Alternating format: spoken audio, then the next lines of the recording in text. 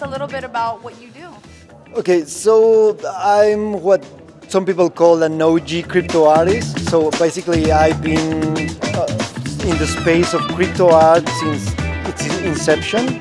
And I started tokenizing memes on the internet a few years ago. I'm also an engineer, a developer. I started to work with the merge of technology and art related to the NFT ecosystem. What does it mean to tokenize memes or to tokenize art? Well, what it means is that you can make something digital scarce. And this is not just going to disrupt the artists. This is going to change industries like the virtual reality industry, the gaming industry, because you can have things that are like solid, like material, but in the digital world.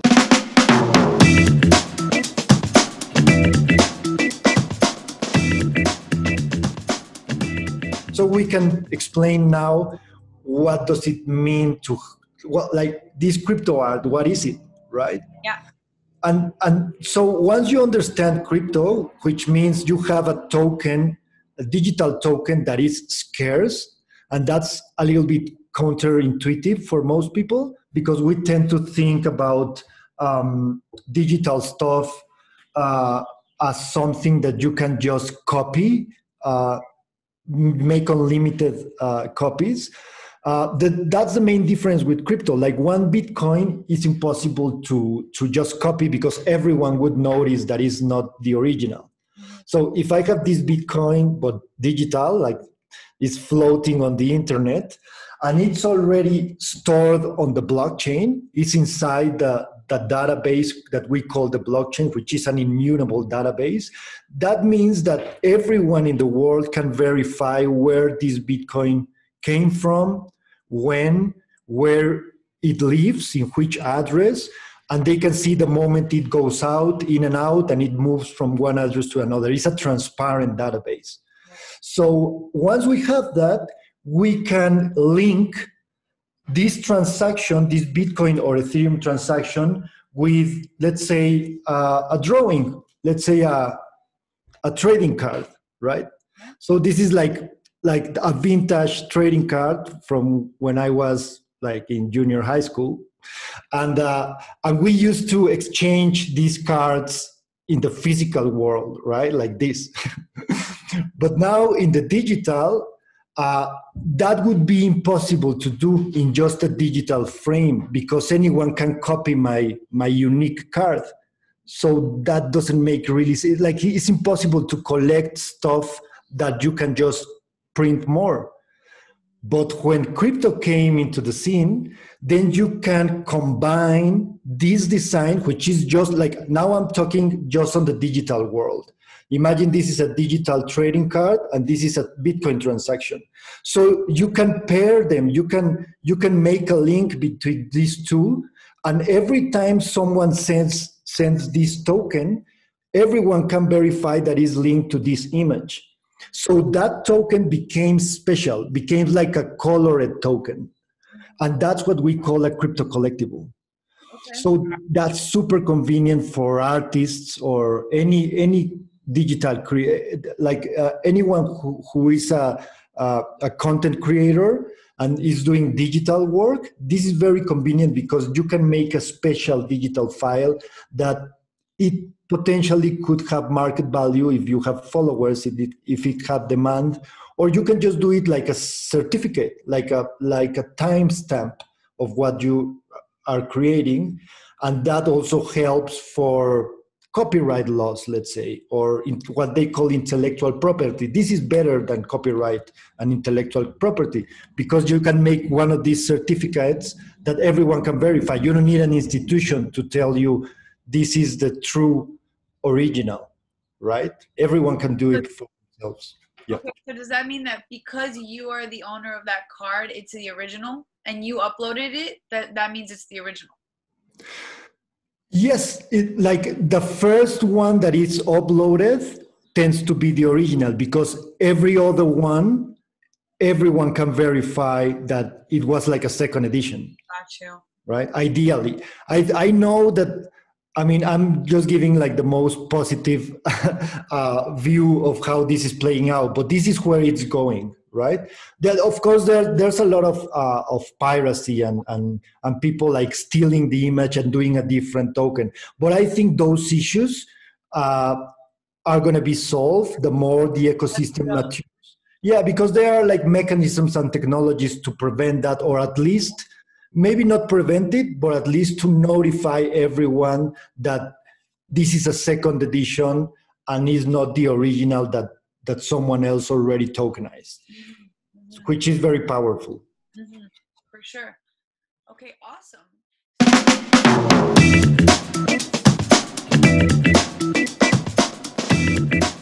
Okay, so here I'm going to go through different platforms that basically work kind of the same. This is the one that most people are using right now. It's called Rarible.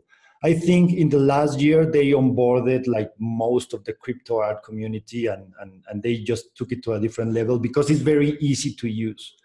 So what you need to do in order to be able to interact with a platform like this is to have the MetaMask wallet. There are other wallets that you can use, but like this is the MetaMask right now is the standard for Ethereum, Cryptoart, and NFTs.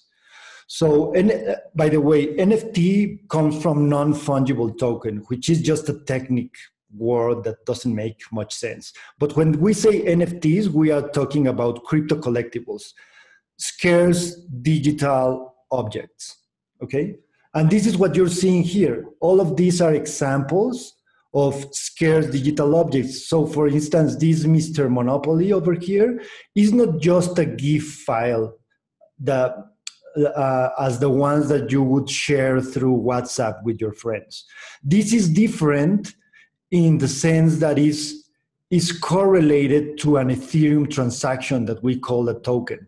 So that makes it special. And there's just one of 5 of these. So if you have one of these, everyone can verify that there are just 5, and you are borrowing or buying it from the person that minted. So that's like a very interesting way to create a peer-to-peer market between artists and collectors. And that's like the basic premise and the value proposition of crypto art. So you create a digital scarce object and you can sell it directly to a collector. Okay. Now here we go back to the same question that I had. Can you go back to the Monopoly one second? Yeah.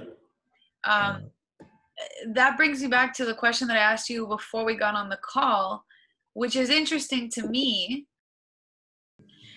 So regarding this Mr. Monopoly artwork, I love it. I think it's a really cool piece, but I know that this Mr. Monopoly icon is a very popular licensed piece of work. So I'm curious to know what copyrights are like in the crypto world and how that works. Maybe yes, that's a very interesting question, and it's basically an open debate. Why? Because Bitcoin in the first place was created in order, like the technology behind Bitcoin, its first purpose is to make it very hard to regulate. That's the main purpose of crypto. Like they call it censorship resistant. It's the decentralized nature of crypto. It's meant to be resistant to regulation. So that creates benefits, but also it creates a lot of inconveniences. So for people that rely on copyright laws to monetize their work, they might find a little bit difficult to understand this new premise, because right now anyone can use any image to make a token, right? So in order to be a crypto artist and make things right and prevent others from stealing your image from you, what you would like to do is to tokenize your art before sharing it anywhere else. That way, you will have a irrefutable proof stored on the blockchain that you were the first person in the world to create a token out of one image like this, let's say. I created this image a few months ago, right? So I could have shared it on Facebook and Instagram before doing my NFT.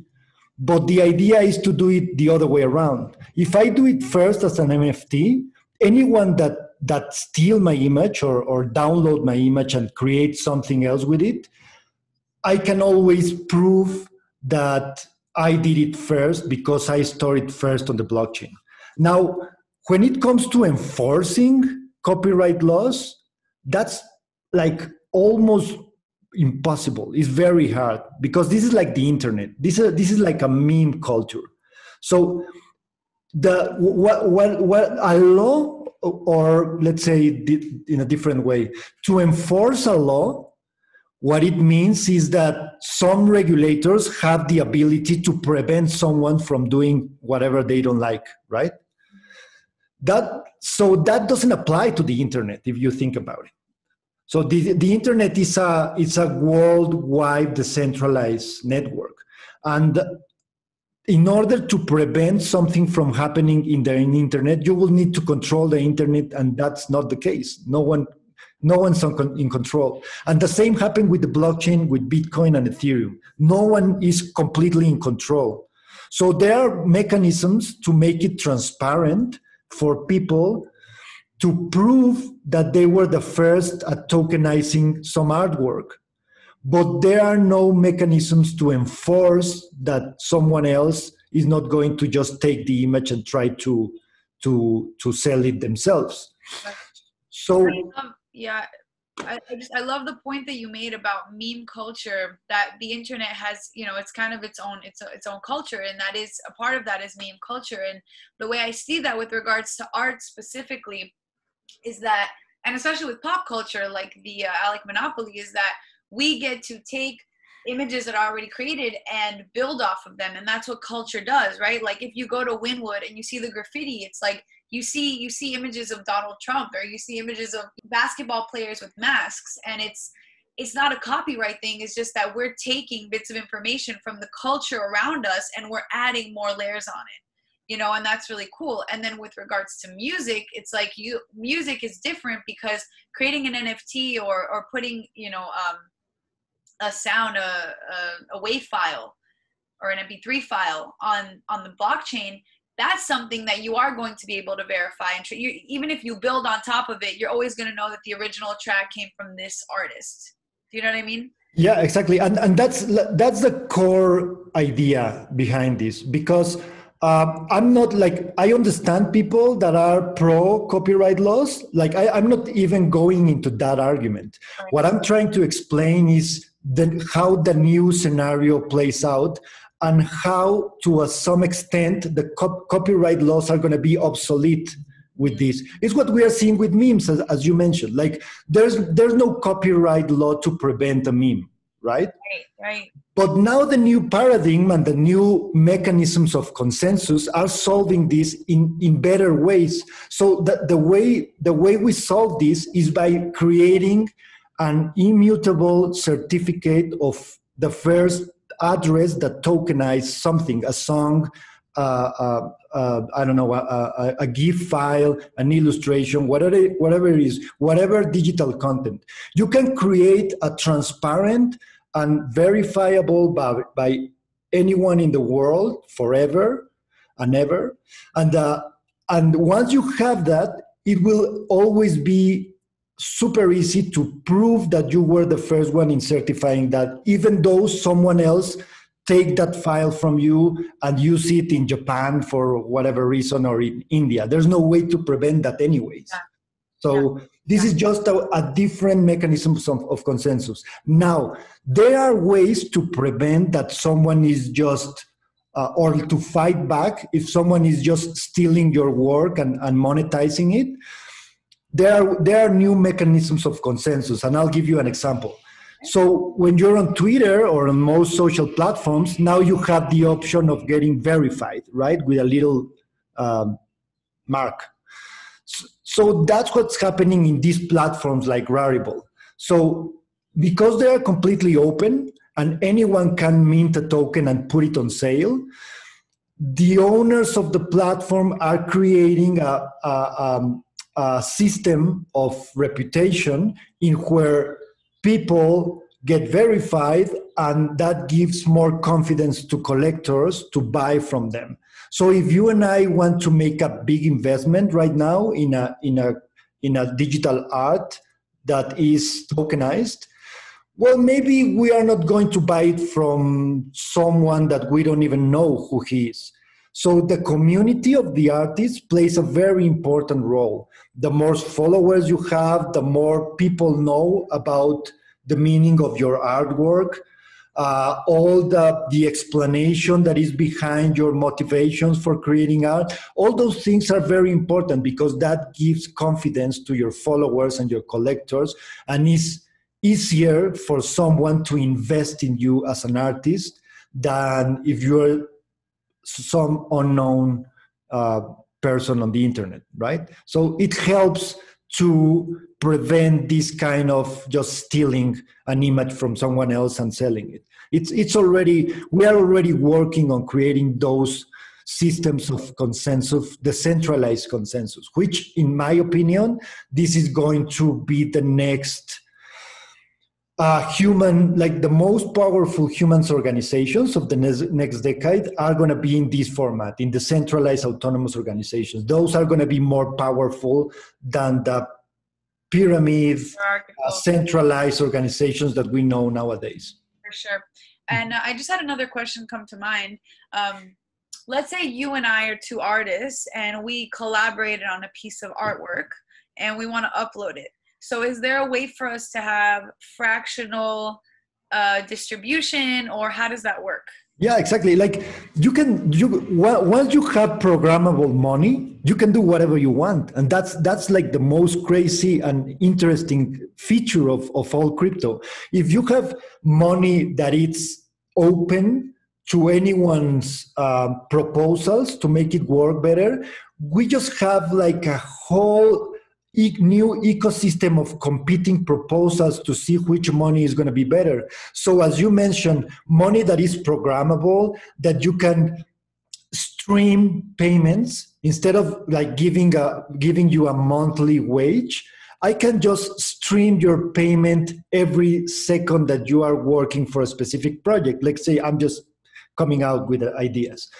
Or, for instance, fraction payments, like distribute those funds. So if you and I, we have a collaboration, we can set up in the smart contract that once that artwork gets sold to a collector, the payment gets immediately distributed into the wallets of all the people that were part of the project.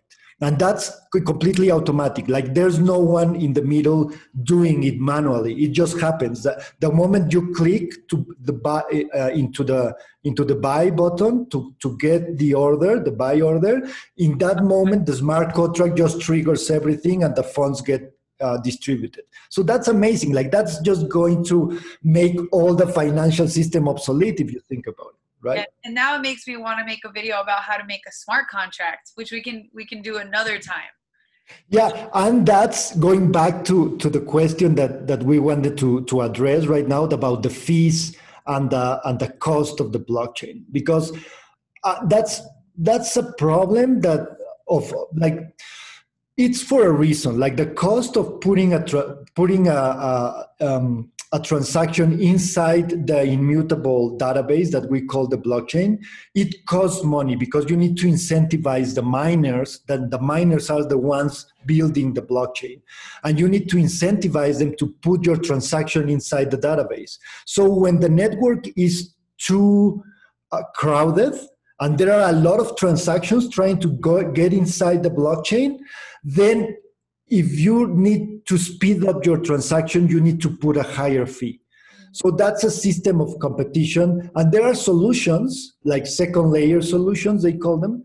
But most of the platforms are still catching up. We are in the early days, there are still problems. And one of the main problems that we have right now is that sometimes it's still very expensive.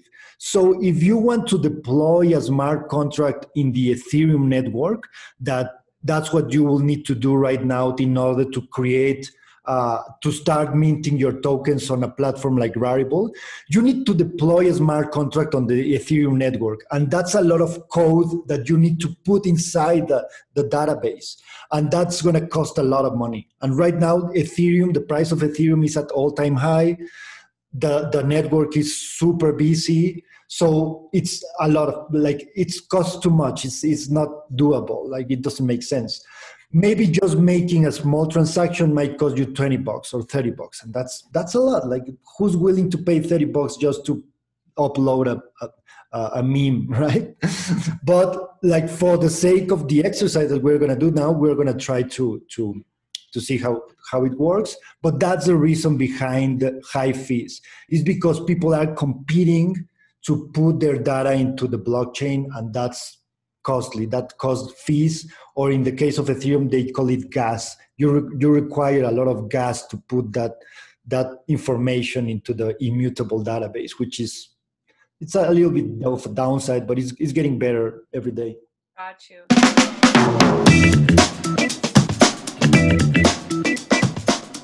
Okay. So we are back. Can you see my screen? Yes, sir. Perfect. So there are different websites. They call them block explorers, and that's the way, that would be the technical way to find out if the fees are too high or what's the price of the fees. So there's ETH gas station, let's say. That's one of, like, a very easy to go through. And then you see here what's the amount, the average amount of ETH that people are trading. So you go to your MetaMask, and then when you're going to make a transaction, it will tell you how much gas you want to put into that transaction. So we can make that exercise.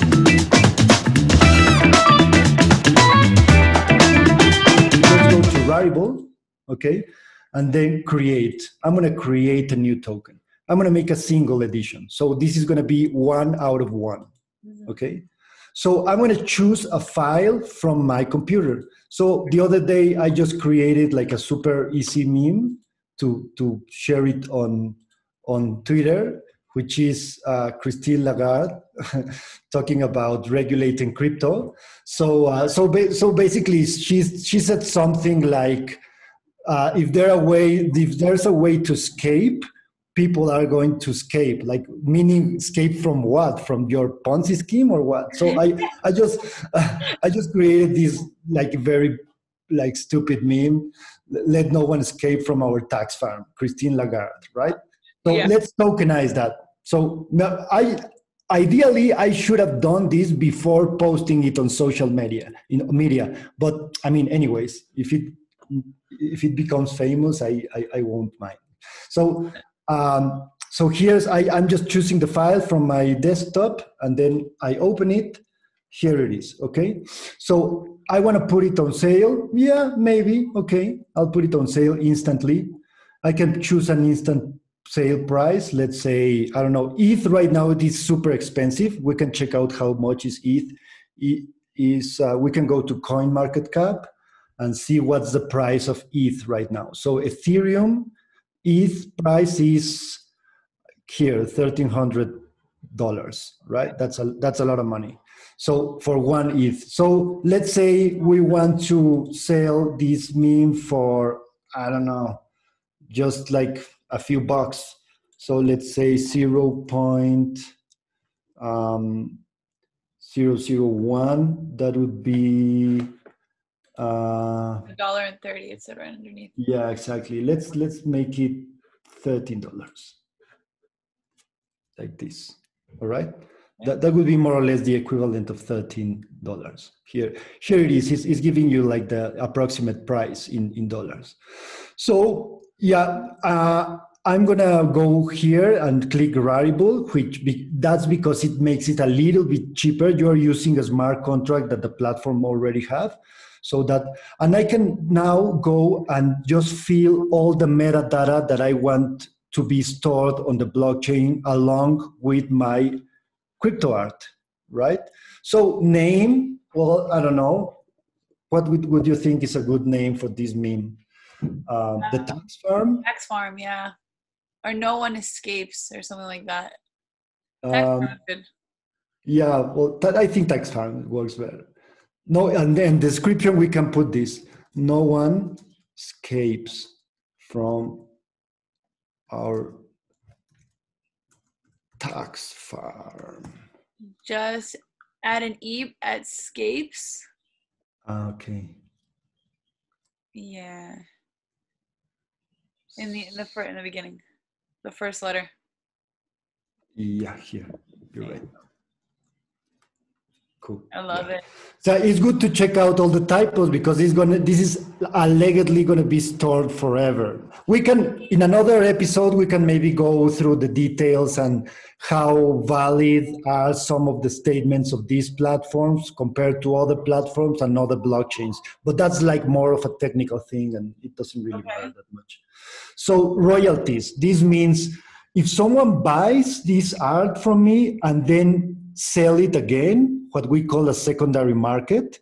And if they do that inside these platforms through this same smart contract, I'm going to get a 10% cut from that secondary sale. I can set it up. I can put 0 or I can put 50%, right? I'm going to put 5%.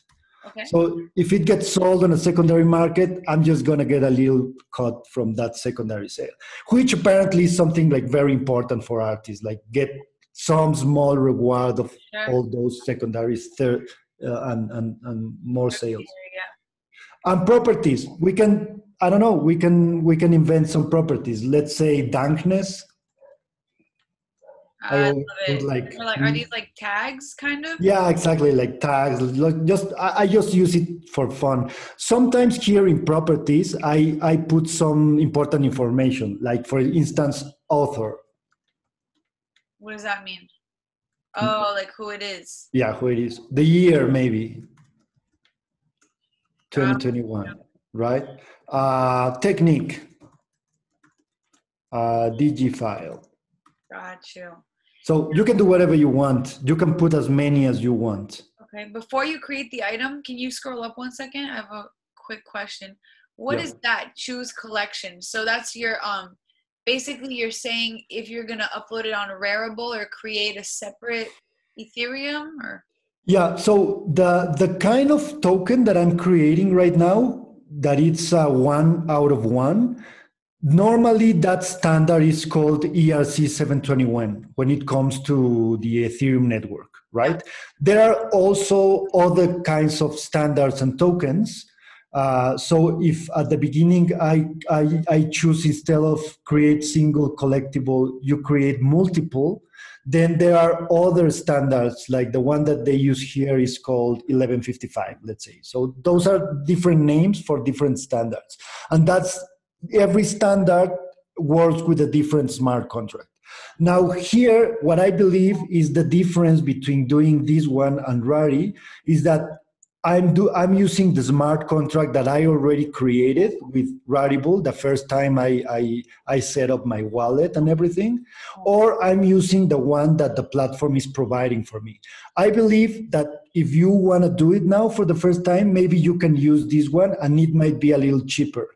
But I have an experience last week doing the same thing that we are doing right now, and the price was just too high, meaning that it was deploying a new smart contract with a new user. So that was kind of not doable. It was just too much. So before minting the token, it's going to ask you, and you will need to sign with your wallet.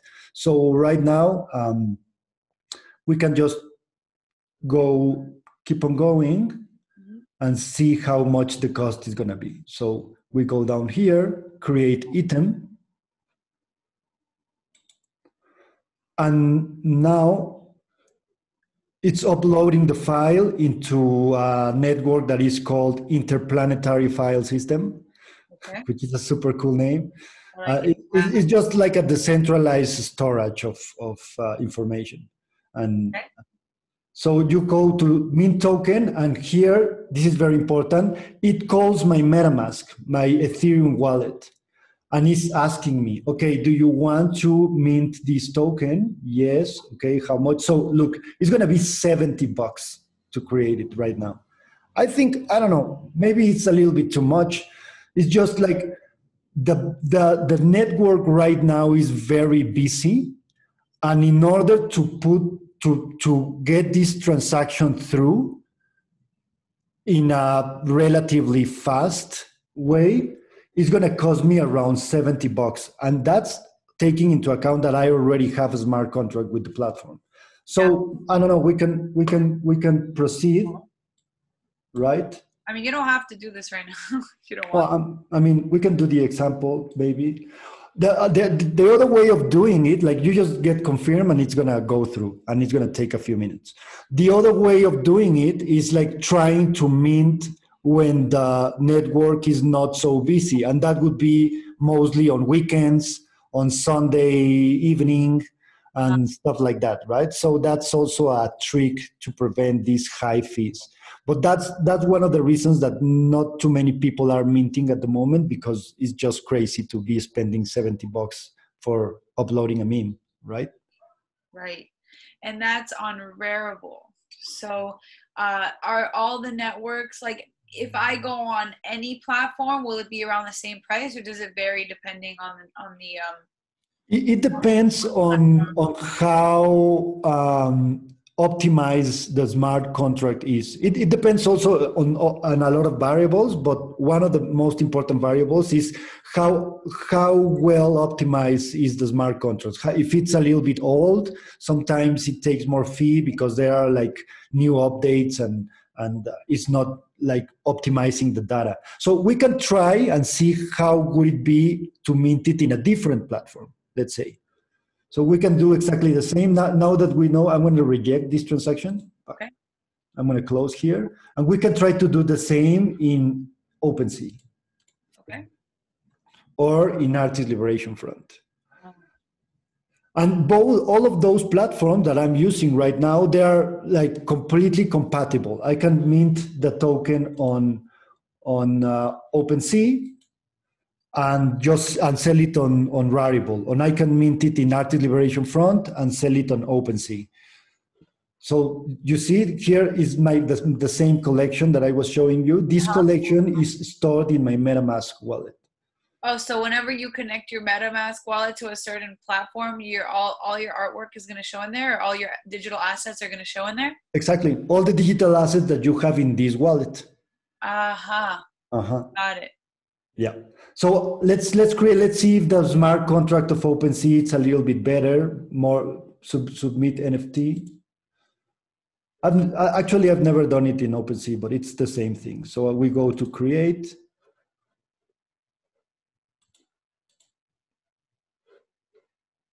Maybe because I've never done it with OpenSea, it might ask me to create okay, so we're good. Christine Lagarde. So tax farm description. How was the description? No one escapes the tax farm. Let no one escape let no one escape from our tax farm. It was just the caption. And then a lot of dramatic exclamation marks. Exactly. So I think we're good to go. I don't know if you're going to ask me for properties. Apparently not. Okay, tax farm has been created. Interesting.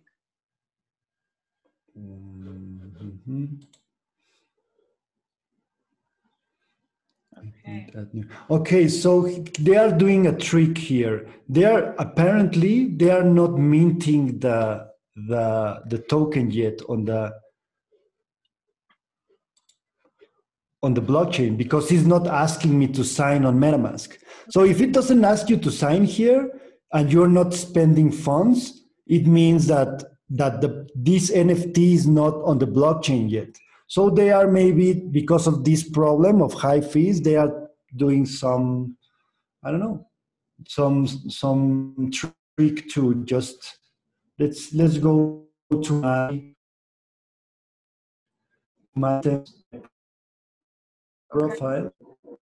And while you do that, I have a question. So you already have Ethereum. For example, my MetaMask wallet is empty. So would I have to buy an Ethereum in order to start selling, or what can I do to put my first artwork up? Yeah, you definitely need to either get paid on Ethereum or go and buy some Ethereum in an exchange.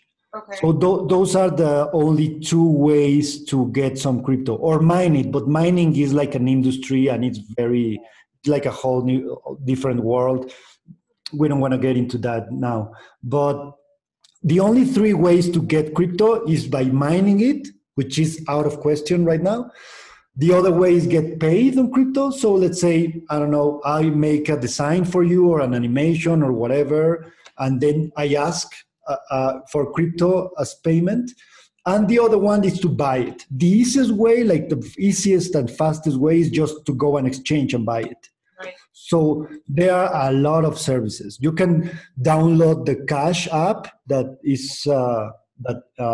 Jack Dorsey is promoting, and I think in the United States works perfectly. This is an important reminder. You don't need to buy a whole Bitcoin.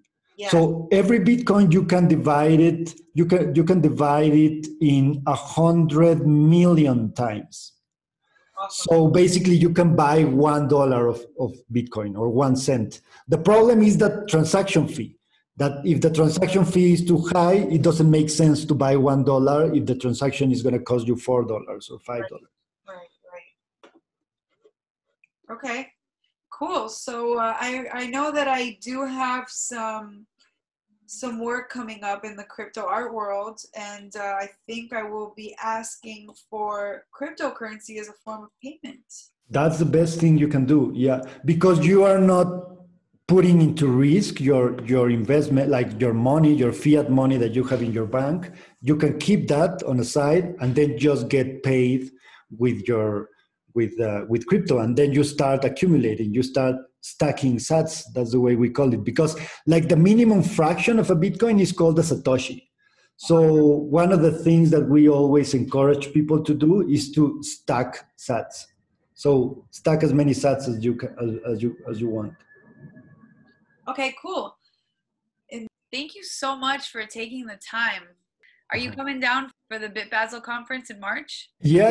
I'm definitely looking forward for that event. Actually, I just learned today that Bitcoin 2021 is also happening on June. So I don't know, maybe I want to spend a good month in Miami. Just stay from March to June, just the whole way through. Oh my